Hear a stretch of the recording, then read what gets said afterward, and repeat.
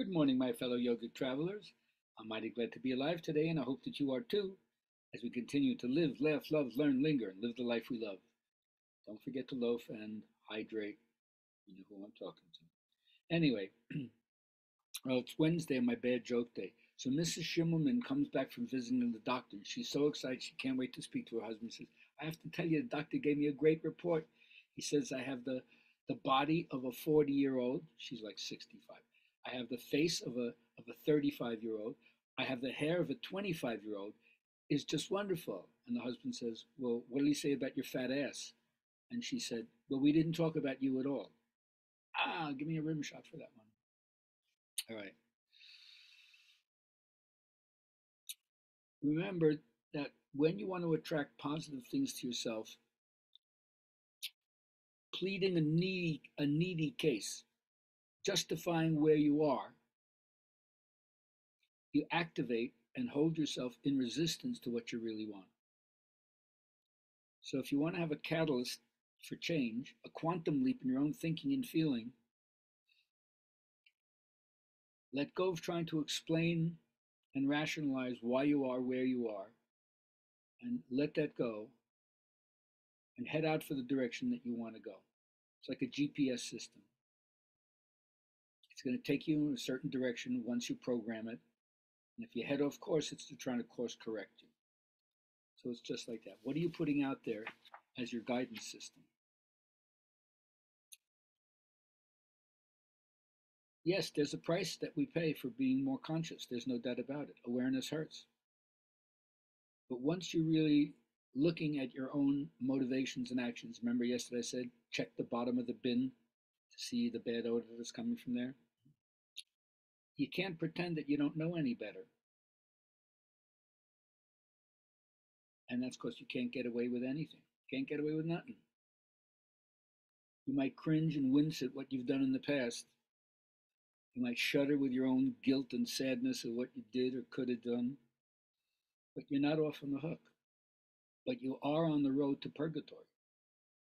Even if it seems when you're reflecting on yourself that the impurities are grosser and larger, they're not. It only appears that way because you're seeing things more clearly. And that's painful to be sure, but that is the way to recover. Then you know that those choices don't serve you anymore. And you're not going to go down that road. So it's also looking at your own ideas. How does our thinking patterns give us a certain kind of perception that doesn't have an overarching perspective to lift us up, to raise us above, to see further than we currently do? Like the Sufis say, new organs of perception come about through necessity. So to increase your perception, increase your necessity. If you don't think you need to see any more than you currently do, you won't. So ideas, we see through them. We're taken by them. We're taken in by them.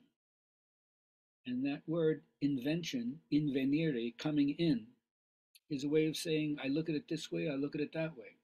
I see what it means.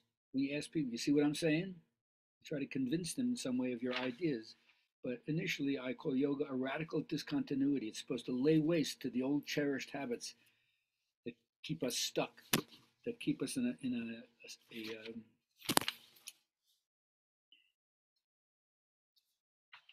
inability called attachment in yoga to move out of the comfortable rut that we've created for ourselves.